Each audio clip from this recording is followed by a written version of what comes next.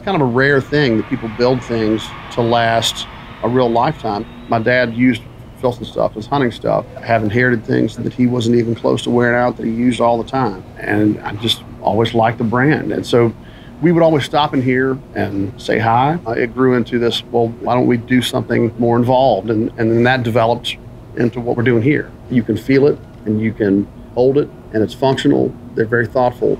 And I respect that.